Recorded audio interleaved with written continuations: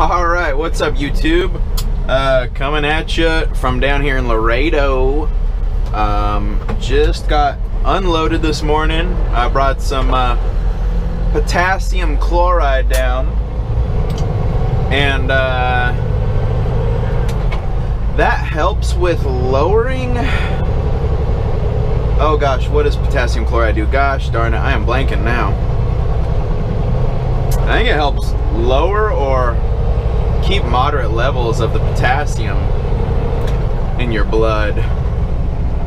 I'll have to Google that, because I literally was just talking to the guy who loaded me up with it the other day.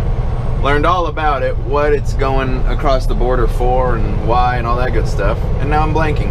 Anyway, I hauled some heavy load of potassium chloride down here to Laredo, just turn and burn.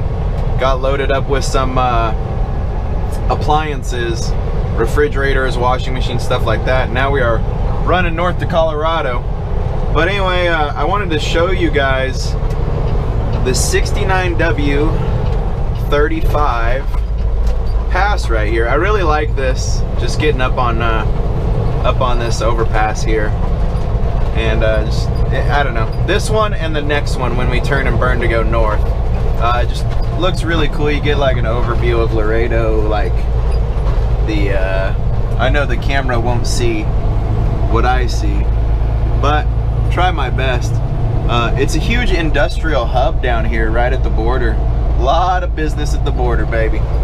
But anyway, yeah, hopefully, I mean, you can see the whole city of Laredo down there. It's freaking awesome. I just love this. But anyway, I figured I'd come at you, show you this. Hopefully you get pretty good views from the roller coaster ride up here, huh? But anyway, we're gonna throw on some music and turn and burn north, grab some fuel, and then if we're lucky, I'll make it to Amarillo tonight. Oof, oof.